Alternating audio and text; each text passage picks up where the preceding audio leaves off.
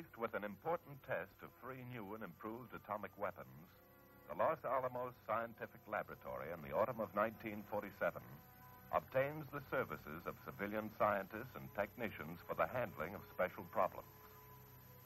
One vital phase is measurement of blast as an index to weapon behavior.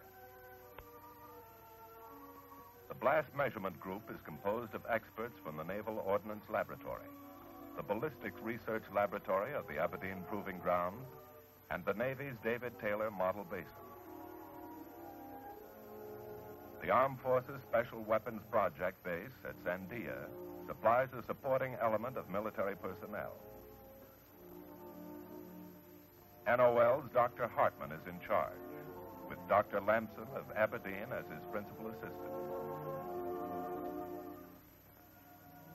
The group is slated to join other scientists and members of the armed forces at Eniwetok Atoll, more than 4,500 miles from the West Coast. The Atomic Energy Commission's permanent proving ground is located in the Central Pacific, established to conduct tests in the field of atomic explosions. Here, the 38 members of the group will measure blast velocity and duration of positive and negative pressures generated by the explosions. While Joint Task Force 7 is being organized and scientists back in the States are making detailed plans for this operation, here on Eniwetok, Army engineers prepare the test site. The advance group matches technical skill against tough tropical vegetation, despite wind and dust, heat and humidity. Sweat-stained hours in the broiling sun is the price of progress. Later, the blast measurement group will work under similar conditions. In the meantime, back on the West Coast, supplies pour into port areas. Here is enough material for the 10,000 men of science and men in uniform who make up the Joint Task Force. Included is a great variety of scientific equipment, among which are instruments and supplies for use by the blast group, carefully packed by them at eastern bases.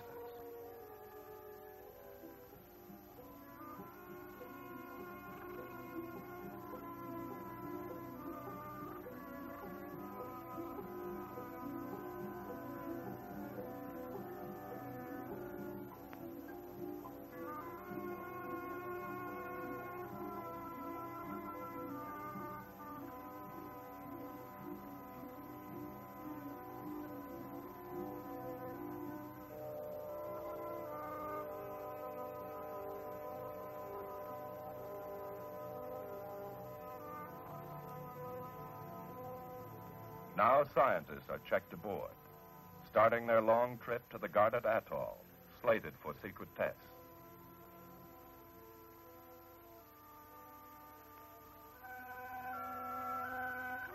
At the same time, on the other side of the world, engineers stabilized the sandy soil of the Zero Islands by mixing in cement.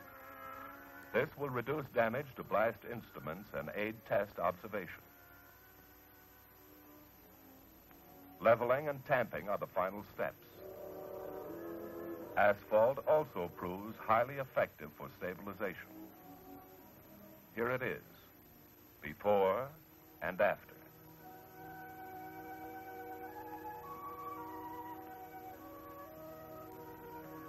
Engineers do the construction of the installations needed by the blast group, the blast stations on the Zero Islands, and the telemetering tower on the control island. This work is based on requirements established by Dr. Hartman's unit. An Atomic Energy Commission representative supervises the construction.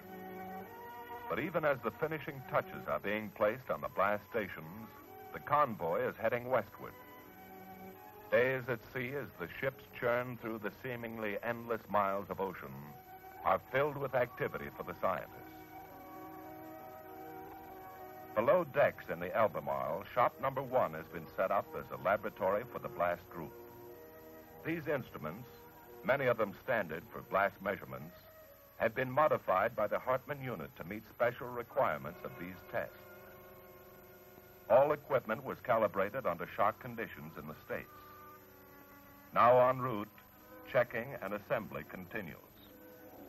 An audio-limiter discriminator holds one man's attention, while another is busy with a blast pressure gauge, which he tests by placing in a pressure pot.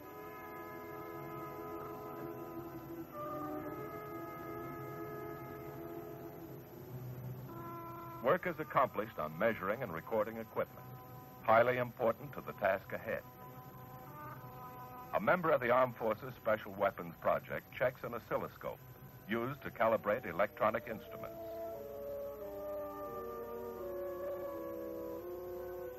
The convoy has reached Eniwetok. It has been a long journey. And now, the real test is to begin.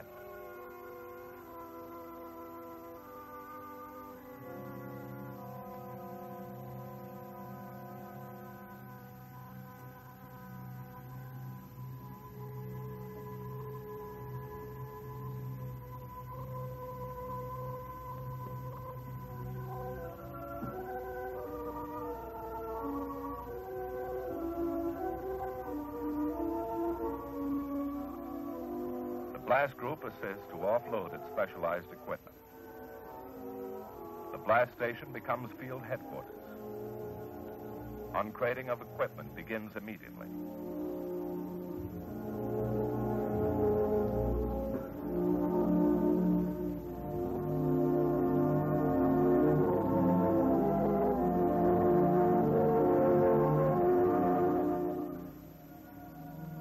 Blast group scientists hand-carry delicate apparatus to the Zero Islands. They, as everyone, must be passed by the security guard before they can proceed inland.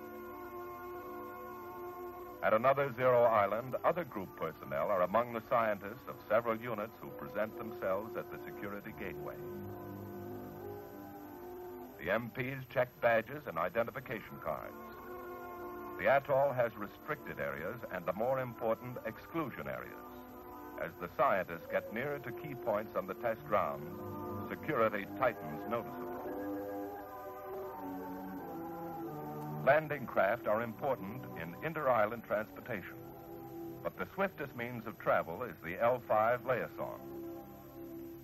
On the Zero Islands, at spaced intervals, instrument locations have been constructed along a radius from the zero point, known as the Hartmann line. The free-piston gauge is one of the direct reading instruments, with the effect of atomic blast directly readable from a reaction on the gauge itself. Working on the line here are members of the Armed Forces Special Weapons Project.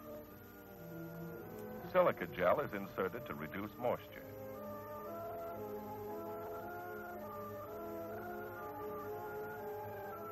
Plaster will be used to streamline the free-piston gauge. An indenter gauge is put into place. The OCE revetment is used by the Hartmann Group to test shock characteristic changes that result from blast shielding. Simple 5-gallon cans are direct reading instruments. They are called penny gauges. And this, perhaps, should be called the blue ribbon gauge. More direct gauges. Blast velocity switches are installed. Tin foil is employed to shield the switch from thermal effects. All instruments are used at several points on the Hartmann line to obtain pressure versus distance data. That's it. Set to go. Mechanisms in the blast station which will receive impulses from instruments on the Hartmann line are checked carefully. Batteries, which provide power for station instruments, are kept fully charged. Antennae on the control island receive radio impulses from blast-activated telemetering gauges on the Hartmann line and feed them through a coaxial cable to the telemetering station.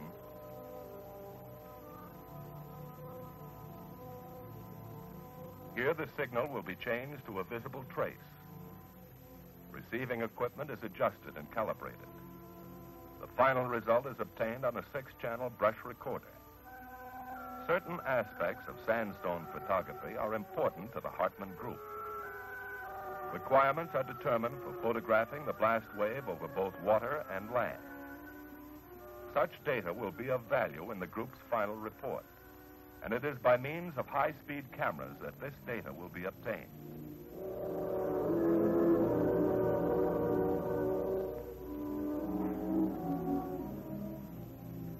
All work and no play is left to the instruments on the Hartman line.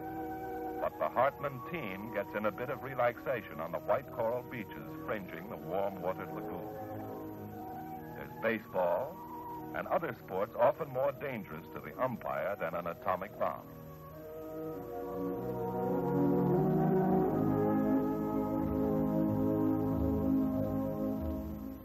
From sunrise through the tropical day, Eniwetok Atoll has its scenic wonders. Despite dust, heat, and other weather discomforts, the Hartman unit sees views that almost rival Hollywood Technicolor.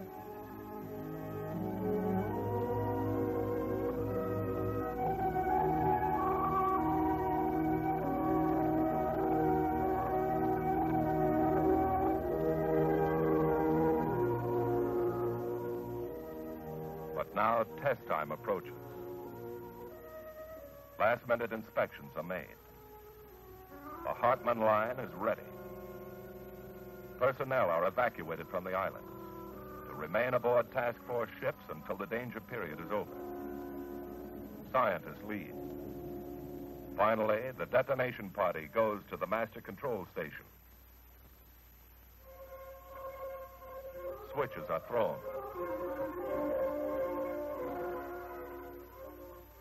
Final time signals are called. This is it.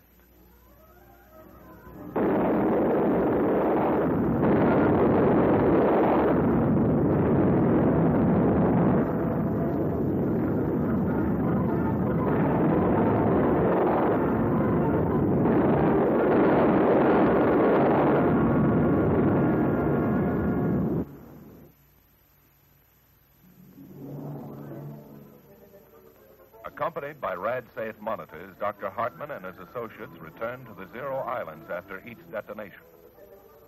They will inspect the footings and instruments in the blast station, first step in evaluation of blast characteristics. The destructive outgoing shock wave and the powerful negative phase have left a record. Pummeled by blast, shot through with radiation, scorched by heat, the footings give mute evidence of the forces to which they have been subjected.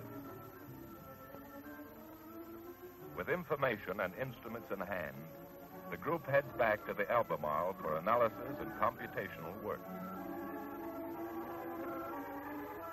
On deck, data is obtained by filling the crushed 5-gallon cans with water. Present weight will be checked against the known weight of water in undamaged cans. Group personnel analyze results, even as the convoy is leaving for Hawaii, where the final reports will be written. Graphs are plotted. Comptometers used. Micro-comparative appraisals are made. Detailed analyses take shape. Data is checked against a recorder tape. During the long hours each day en route to Port Shafter, scientists and technicians gather their facts between moments of relaxation.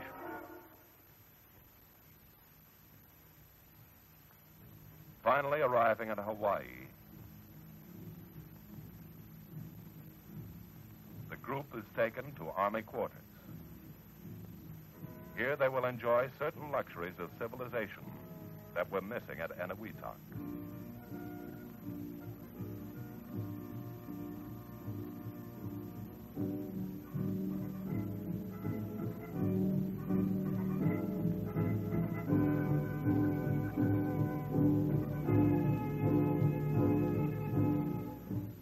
Now, as the group settles down to write final blast measurement reports at the Pineapple Pentagon, let's turn back for a moment and see the atomic detonations which are being analyzed.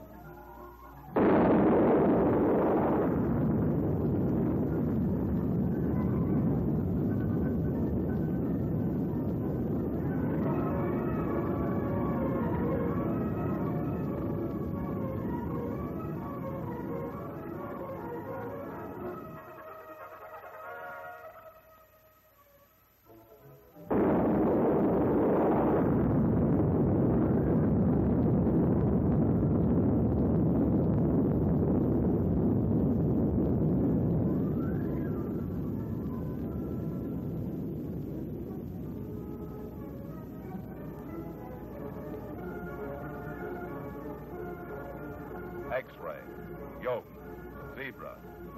Milestones in the age of atomic energy.